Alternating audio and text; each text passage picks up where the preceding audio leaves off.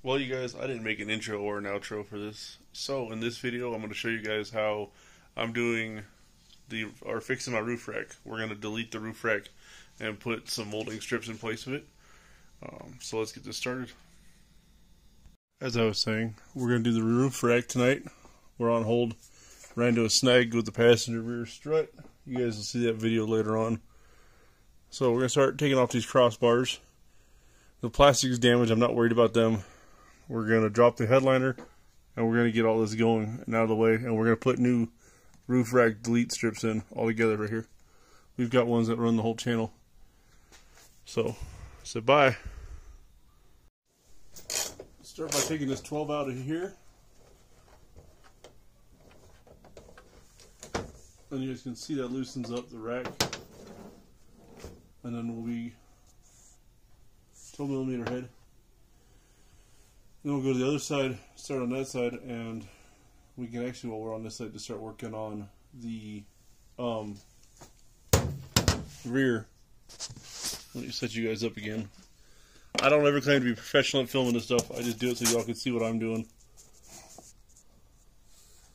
So, and I leave all this in because it's hilarious to watch for me. So these plastics are already broke. And normally I would say use caution because they're getting harder to find. But they're crap, they're scrap, who cares? So you got a 12mm bolt head right here. A little 3/8 inch ratchet works perfect. You guys who are more fancy than me can probably do it with a impact. And we just take this one out like so. And there's 4 bolts, one on each side for each cross member. So we got our 12mm bolt. There is a little washer on there too, little plastic washer. You guys can see the crossbar is loose. We'll go to the other side and start on that. Now we're on the driver's side rear. You guys can tell these caps are already broke off. See, brittle. They're hard to find in good shape, and I was hoping they would. I wish they would have been. I might have kept these. There is another option other than removing this whole rack. They do make a plastic clip-on delete kit. I have that as well, but I want it smooth. I don't like the way this looks. So we'll just take it out. Once again, you have your 12mm bolt head and your plastic washer, and now you can lift your whole crossbar off.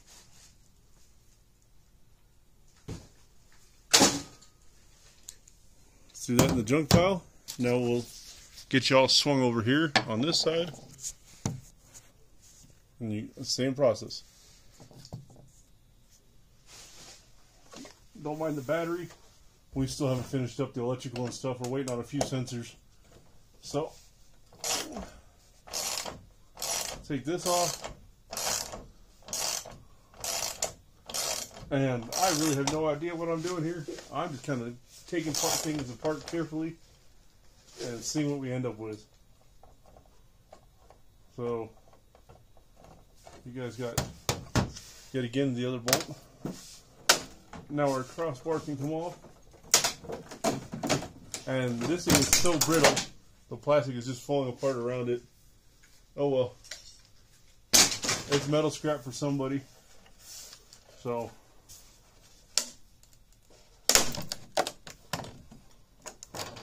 And since this is already cracked and broke, we're just going to keep chintzing it off.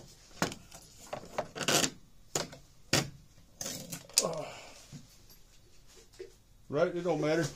It's all scrap plastic anyways.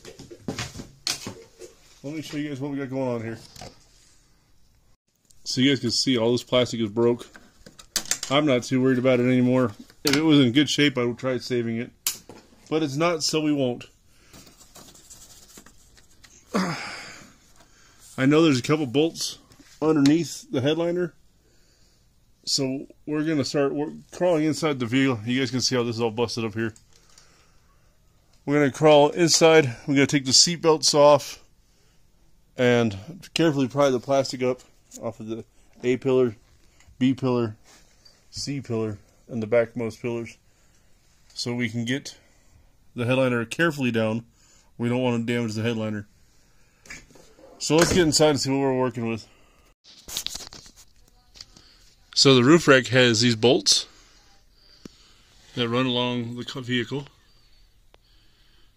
Or nuts, I mean. So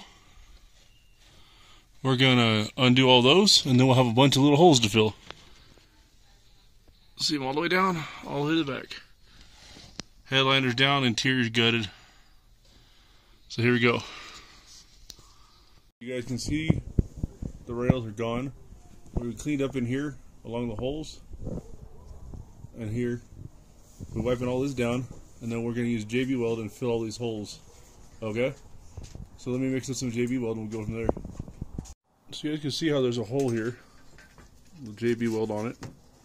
All I'm doing is taking it and slowly filling in the hole, building it up, because you can't just like patch it full. You got to build it slowly, or else it just falls in. And they might see it here because I just globbed a bunch on there.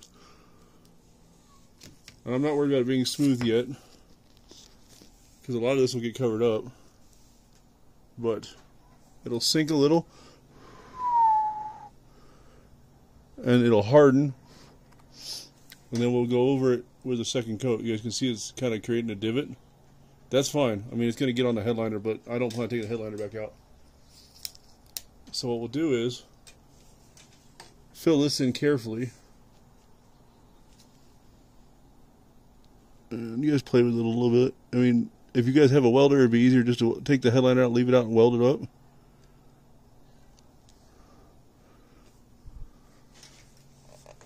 Sorry guys, I'm not even holding it on the spot. See how you got the divot? You guys got a couple down here that are already done. See how they got small, but they're sealed. That's the key. Because we can work around the divot. This one's kind of fighting me, but it's a bigger hole. The goal will be to let this harden up, and then we'll put a final coat of JB Weld over it to smooth it out, and then we'll go to the other side.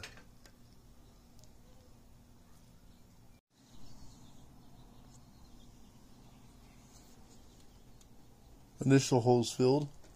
It's not pretty, but it'll be covered up and they'll be watertight. So we're going to let this sit for about an hour while I get the kids to bed. And then we're going to go and start a second coat over this. And then we'll start on the other side. Alright, so let's see if we get some light on this. You guys can see how this is indented here because of the hole. But it's filled now and it's solid.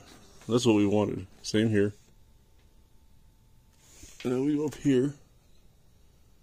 A little bit bigger hole than I planned, but we'll go to this one back here. Now that we got those filled, it doesn't look like much, as you can see. Like that. Now the game plan is to get a piece, I don't know, cardboard, and put it in here. And then we're going to do a skim coat over the top of it and smooth it all out. We don't want it thick, we just want to keep it thin, enough to flatten it. That way our rail will drop in here, and we'll come in here and clean some of this up. We'll just thin coat just over these little spots. That's my game plan. I don't know how others have done it. I have yet to see a video on this. So let me mix up some JB Weld and we'll get to it.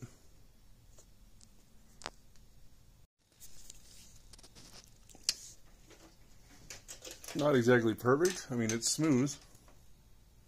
No more divots. It's a little high on the inside.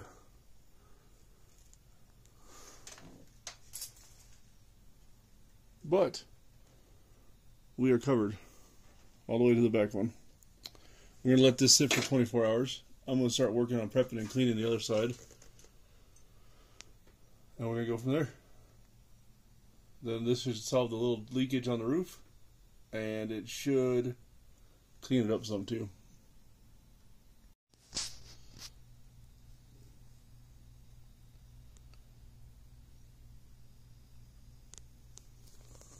Passenger side, I'm changing, it's done. Let this cure up. You guys don't see any pinholes, see? Now, like I said, people have put bolts in here, and I actually found someone online who's done that.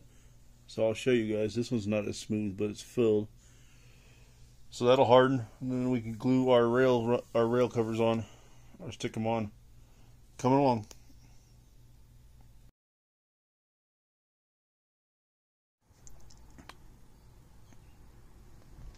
So you got the raised portions like this. 1, 2, right here. 3, 4. There's 4 of them per side. Well, 5 if you count this front one being up here.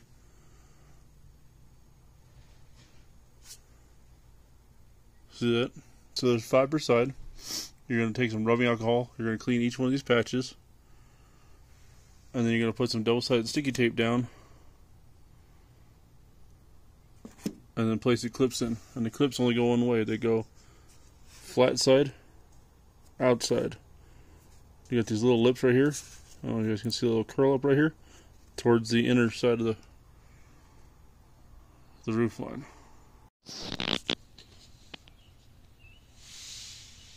You guys can see we have all the double-sided tape down.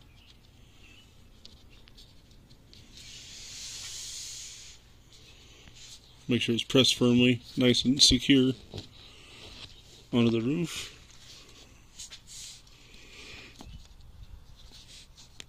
You don't want this coming undone. It's pretty good stuff. It's 3M. I'll show you guys. And then this one's already stuck. It's 3M body molding tape. So now we're going to go back through. We're going to pluck all the red plastic off the tape on each one of these. And we're going to stick some plastic hooks to it. So you can see we have the clips on. I don't know why I can't get my hands on it when I'm looking at the camera. You just want to push them down to make sure they're all secure. And they're pretty solid. So we're going to get the driver's side plate or strip molding and lay it in. And I just hope this one that's already here from the factory is in the right spot. I don't know if there's a difference between the roof rack setup or not. With how they clip. That one clips on. So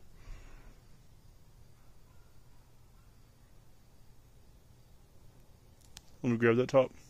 Alright you guys, so I ran into a little snag. This backside wasn't sitting how I wanted it.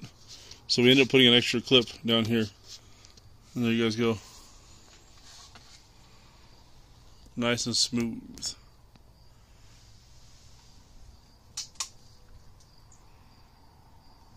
It pops up a little bit here and I don't know why that is. But I think we're okay because it doesn't move.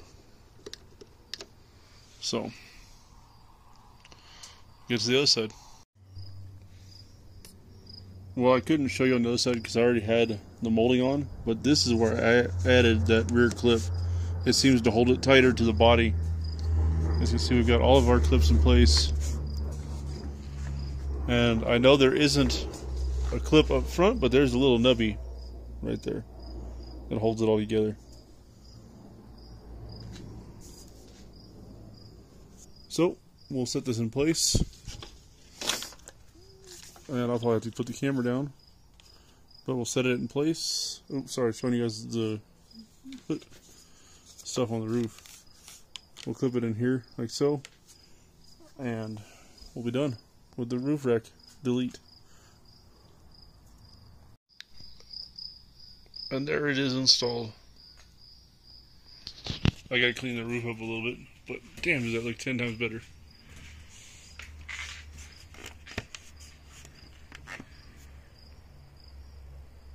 So we'll get a better picture of it out when the sun comes up. Well, you guys saw how I did it. I'll show you guys a still shot of before and after. And thanks for watching. God bless. Y'all have a good one.